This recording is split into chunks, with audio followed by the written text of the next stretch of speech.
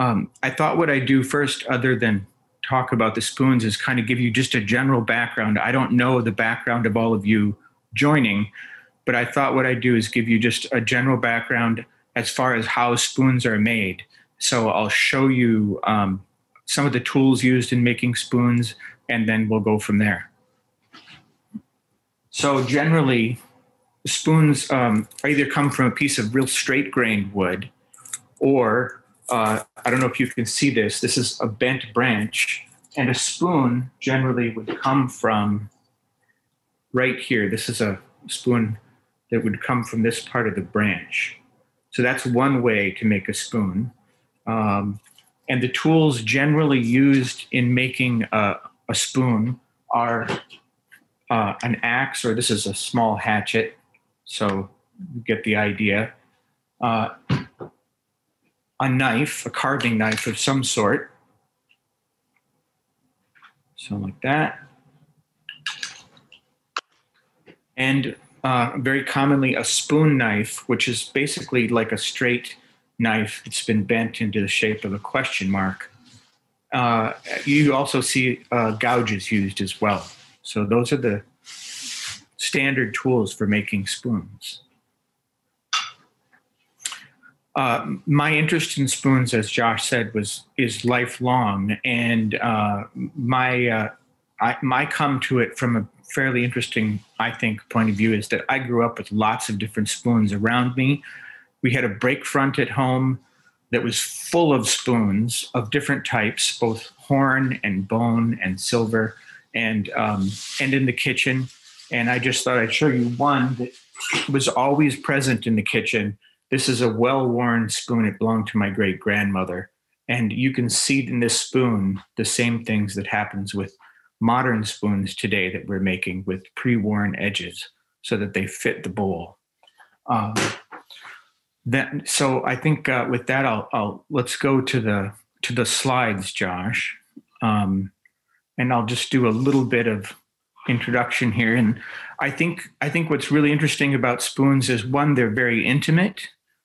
You put them in your mouth, and it's a very shared experience that you do with people and every day with ourselves. And we all come from a culture of wooden use way back when. We can all trace our history back to that. And so it's that kind of connection to wooden spoons that I really like, that's common to all of us. And as far as the history of spoons, I think what I find really interesting anyway is that first you have people eating with knives, and maybe if you know anything about the history of the word spoon, it means chip. It comes from the Old Norse. And Harley Refsall told me a story about it. Somebody probably picking up a chip off of the floor and using it to eat their porridge. And that maybe is the origin of a spoon, probably. The fork shows up the latest at the table in the late 17th century and early 18th centuries. So I put up two contemporary spoons. The top one is by Joge Sundquist, and it's in birch. It's about a foot long. The other below it is by his father, Ville Sundquist, and it's it's not painted, obviously. Joge is very interested in the folk traditions, as was Ville, but the one below is actually, in some ways, some people describe it as being very similar to actually how Ville looked, because he was very thin and wiry, and the spoon kind of shows that. Ville and Joge, along with several other people, are really important in bringing spoons to this country and starting the whole making it yourself kind of movement in some ways, which Drew Langdner is also a really important player in that, because he brought Ville over here. Let's go to the next slide. So I'm going to talk about three different types of spoons. And this one is I'm going to talk about eating spoons primarily in this section. And one of the things that you should note is that early eating spoons had very large bowls. And I don't know if you can see this. This is a fairly large bowl. I wouldn't dare put this in my mouth without doing some real stretching. And they have fairly short handles. And this is a Swedish one. But that was very common use of a spoon because that's one of the few things that people had that was their own when they were in rural Norway. And these traditions of communal eating continued well into the 50s after the war in some of these isolated farms up in the fjords of Norway and in other isolated parts of the country, where a lot of traditions might otherwise have been lost, like using scythes to collect hay, cut hay, and things like that. So let's go on to the eating spoons. The next slide here. So this is a really nice flamed birch spoon. I think it's about 6 inches long. And I particularly like these. It's a little bit of a banana-shaped spoon, so it's not something I would teach today how to do, but it was very common, eating spoon with a large bowl. And you can see the handle there has this nice little finger grip, flat palm holder there. And we'll go down to the next one, and you can look at the back and see how beautiful the wood is there. And also, I think you see how that short handle is typical of the period. These are medieval style spoons, but obviously this one dates to 1846, so the pattern continued quite late into the 19th century. Let's go to the next one. So here's a detail of the tip of the handle on the top. And something that's really stands out on this is the really deep, bold carving. And also what you can't see really well when you're actually looking at the spoon is that carving has all been cross-hatched. Even though this is flamed birch, this cross-hatching actually adds another dimension to the carving on the handle. So that's quite something. You see that on furniture with stippling and things like that. And this is an attempt to give it a different look. Let's go to the next one. And that cross-hatching you can see here on the end of the underside of the handle, even in these little leaf patterns, stylized leaves there. And you can see how there are little overcuts from the cross-hatching, which I really like. And then you can see how deep and bold all the incising is on that rope twist. All right, let's go to the next one. This is a spoon in birch, probably, and this is a fig-shaped bowl, which is typical. And if you see, if you know Russian painted spoons, or they often have this shape. But this shape of spoon dates back somewhat to the 17th century, and you see these in silver and in pewter in this same form with short rope twist handles or wire twisted handles in the case of metal, and the crown on the top. And some of them also have little hanging bangles on the top. And even the Sami do similar type spoons like this in silver. Gene Tolkheim is known for his spoons that are similar to this. These two images here actually reminded me this morning, and I didn't bring this up or think about this before, and that was when I was in England. I went to Sheffield, and there's a museum there that has metalwork, and they had a history of spoons, believe it or not, in metalwork, in silver and pewter, and there were a whole bunch of examples like this in silver or pewter. So it's kind of a chicken or egg thing. I wonder, which one came first. But the markings on these are very interesting too. Particularly that one you just went around on there. Those protection symbols show up in all kinds of objects and buildings in Norwegian culture and in other cultures as well. So, and the back, if you look at the other side, I have no idea what that means, but it's kind of interesting. The back of the bowl and the inscriptions there. It's almost like a child's doodling. I'm not sure. Let's go to the next one. The only thing I'd say about that other spoon is that it's probably got a deeper bowl. In fact, I know it does, So it's more of a broth spoon, something you might use for sipping broth out of. Okay, now you can go. This is another example of a kind of a banana medieval shaped spoon with a short handle that continued into the 19th century. Again, it's probably in flamed birch. It could be alder or even willow, but it's probably birch. But this one has, instead of the deep incision like the first one we saw, it's got this sort of chip carving and then this stylized around the edge, but the same kind of a little shield motif at the top. And then this interesting kind of almost Curbit's-like pattern, or the kind of plant-like stylized design that you see on coal roast spoons later on. So, and this one is a little more of a, I would call it a turnip-shaped bowl. Or I know people get all weird about that, but there's kind of different ways to characterize different bowl shapes, and I think this is more turnip-shaped rather than a fig shape. But very well used too, if you'd seen it in person. So, which I have. Okay, let's go to the next one. So now I'm going to talk about tourist spoons. And tourist spoons are, I don't know if that's a general term that people use all the time, but it's one that I like to use. It might be a little bit of a misnomer, but I think it kind of characterizes the general category of those spoons. And I talk about them as tourist spoons because lots of things came into play when these types of spoons developed. It's not that they weren't as a form there before, but they seem to have become more popular the closer we get to 1900 and going through the Industrial Revolution and people migrating off the farms to the cities and the rise of the automobile.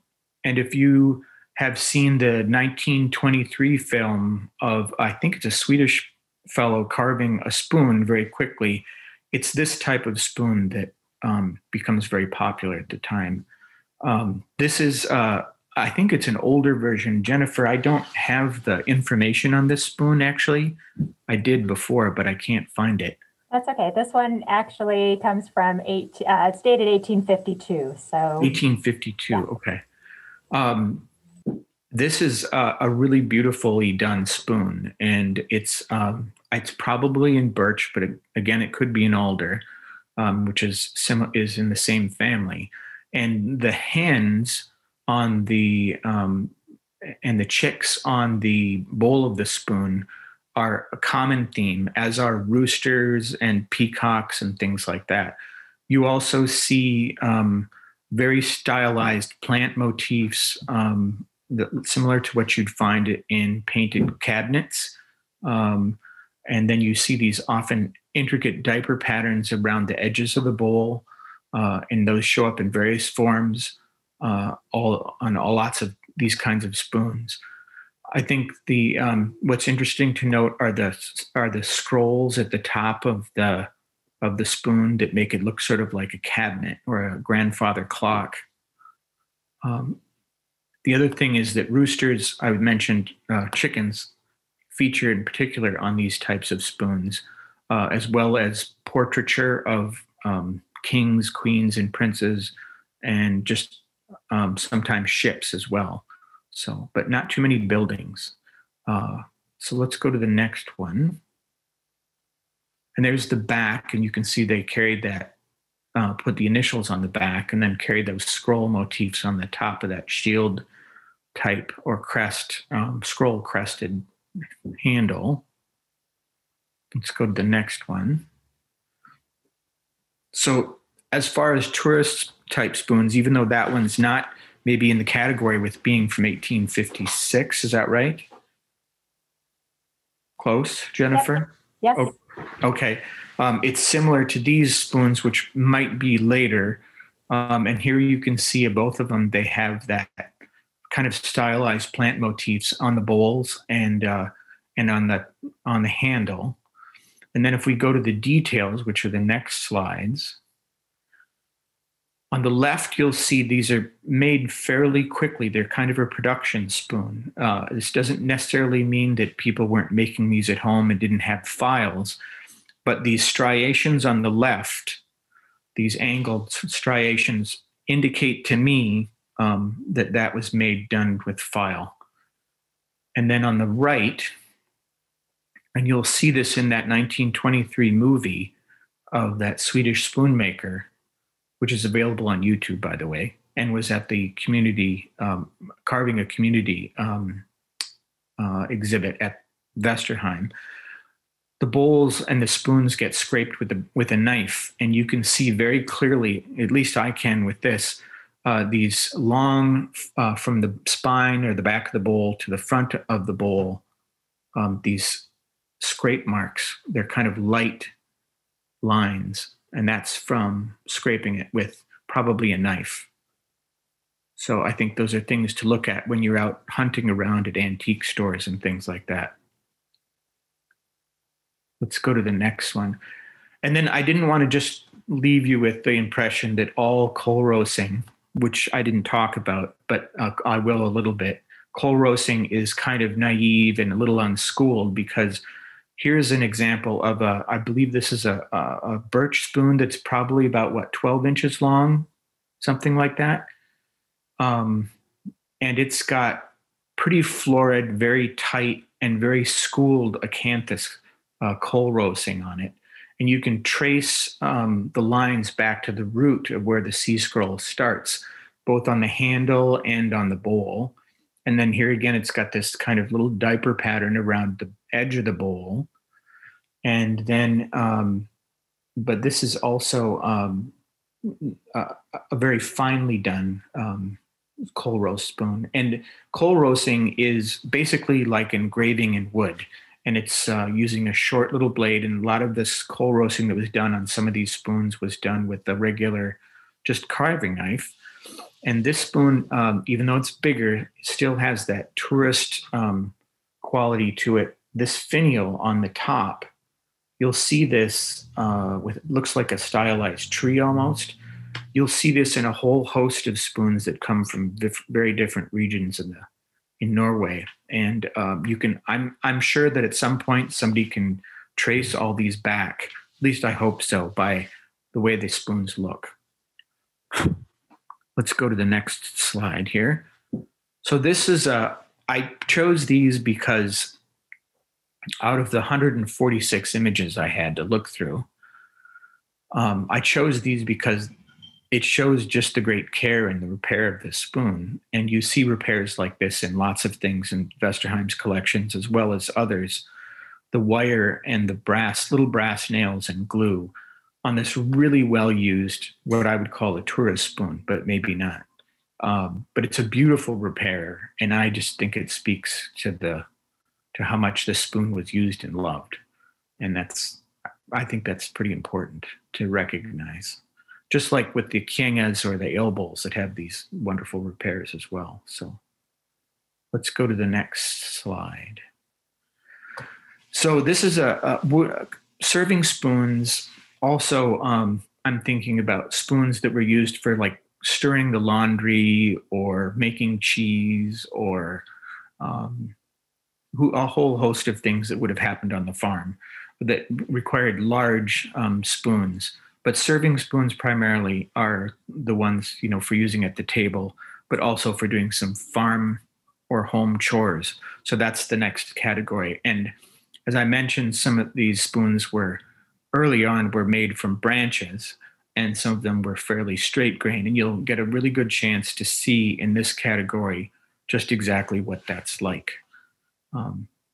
So this is a really interesting, it's an asymmetrical spoon, which is hard for me to do as a spoon carver. I like symmetry. But this one's made out of a burl, and this is is it South Dakota, Jennifer? Right? Yes, that's correct.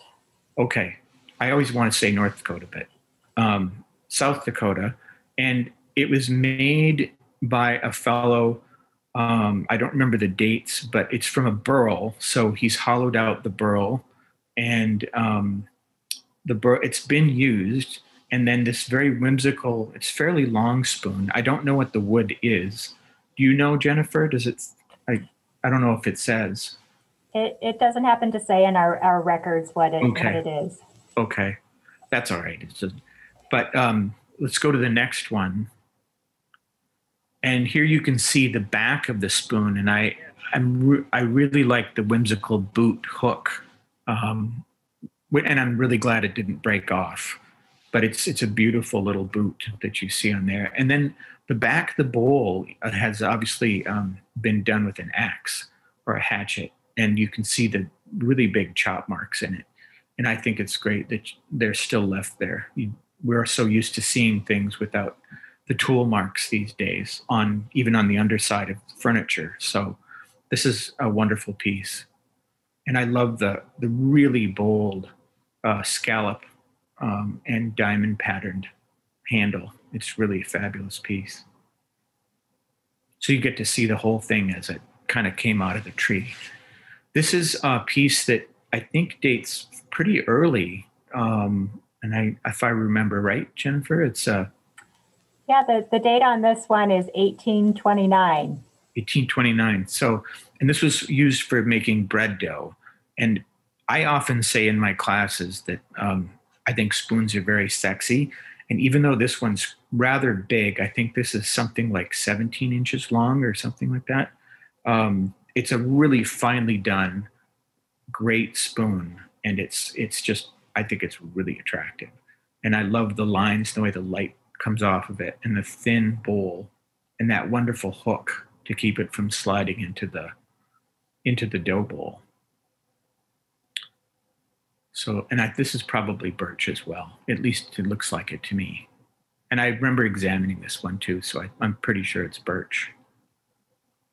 So let's go to the next one. This is another really beautiful spoon. This is what I strive for in my work. These wonderful facets. I'm not big on decoration, but that doesn't mean I don't appreciate it. And this one is the form and the wood choice provides the decoration. Enough for me. I'd probably been a shaker in a former life. This is a fairly large spoon. I think it's a little over a foot long. And it's a donation from Augsburg College to Vesterheim. And it says Sister Bertha on the in Norwegian on the handle. And it's made out of a root burl. And you can see some of the little bark inclusions from the root burl. And these little striations around the edge of the bowl are very typical of a birch root burl. And then we'll look at the side profile, and that kind of makes me swoon. This is a great piece, and you can see now the curly burl wood in the bowl, and then you can see these continuous facets and this wonderful hook that's surprisingly did not get broken off, but that shows how strong the wood is and the care taken to make it, and how comfortable it could be for holding on. You can see it's like holding on to a trigger almost to keep it from sliding into the bowl and out of your hand. So that's one of my favorite spoons actually in the collection. Let's go to the next one. This by comparison is not maybe as complicated or as sinewy as the other one, but it's still a wonderful spoon. And this one is made from a branch. And if you look at the bowl of it, you can see the curvature of the diameter roughly of how big the branch might have been by looking at those little brown ray flecks will give you a sense around the front of the bowl of how big the branch was. This is, according to the papers, Marion Nelson picked this one up, and it's got Sami decoration, and you can see that in there with the back-to-back diamond cuts in there, and the very simple incised line decoration. And the very whiteness of this makes me think that it was probably used for making things like yogurt or vili, which is a type of real stringy yogurt. And it's got a really straight handle, but it's not oxidized like you get. You'll see in the next slide, an oxidized, not this one, but there's the back of it. And you can see on the handle, there's a big, I think it's a branch inclusion there that's broken off, but even so, it's still used. And then even the back of the handle has these nicely done little back-to-back diamond cuts. So it's very spare, but I just love it. Let's go to the next one. So in contrast to the previous slide, here you've got one that probably was used in something, and it's very similar to the one from Augsburg College donation. It's got these brown stains mostly on the inside and on the end grain, where you get cooking fats and oils and possibly things like whey from making cheese when you heat it up.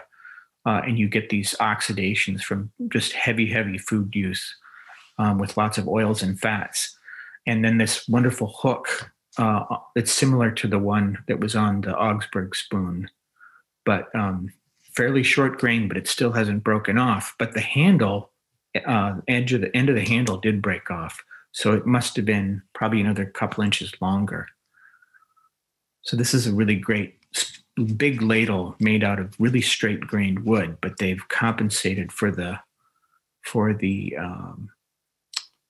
short grain in places by adding a little thickness through the neck and in buttressing up the back of the handle on that hook. So yeah, and if you go to the next one, Josh, that one, what's interesting here too is you can see that they probably either scraped or used a file right along the back there. You see those myriad little lines there. So they may have used a file in shaping this as well. So that's a great heavily used spoon. This spoon is by Erik Teigen, and Erik Teigen there are very few, I'd say there are very few named or known spoon carvers. And luckily, Vesterheim has quite a few of this fellow's spoons. And this one I picked because it's a real kind of tour de force. It's a political statement spoon, and it's all coal roast. It's a very large spoon. I think it's 17 or 18 inches long, and it's quite large. And here you've got in 1896, which is when this spoon dates to, roughly, the country was going through a slight panic because we were on a gold standard. And you see the little flask on the table there that says gold cure. And Uncle Sam is passed out or not looking too well. And that's because the gold reserves were slated to run out because there was a run on the banks. And James Pierpont Morgan was brought in by Grover Cleveland to shore up the banks. And if you see the back of this bowl, actually, you can see it in both of them. There's a little sign right below the bottle on the table that says syndicate. And that was a syndicate that Pierpont Morgan put together. And he profited from shoring up the banks, as did a number of other people. And people thought Grover Cleveland was going to do that, was also profiting. So he was disliked just as much as before, even though he was trying to do the right thing. Let's go to the back of the bowl. And there's a nice little front portrait on the lower right there of Grover Cleveland and all the statistics here about how much it's going to cost. And this really affected the common man and woman out in rural areas. And in a lot of ways, it's very similar to what's been going on now. People felt the same way. There was a big populist movement in the country, and it really, in a lot of ways, hasn't changed at all. And so I thought this was a great way to kind of end and talk about how the past repeats in our current day. So we have, of course, we don't have a gold standard. We now have a Federal Reserve Bank, but that's because of what happened back in 1896. So those are some of the spoons I picked out, and I hope you enjoyed it.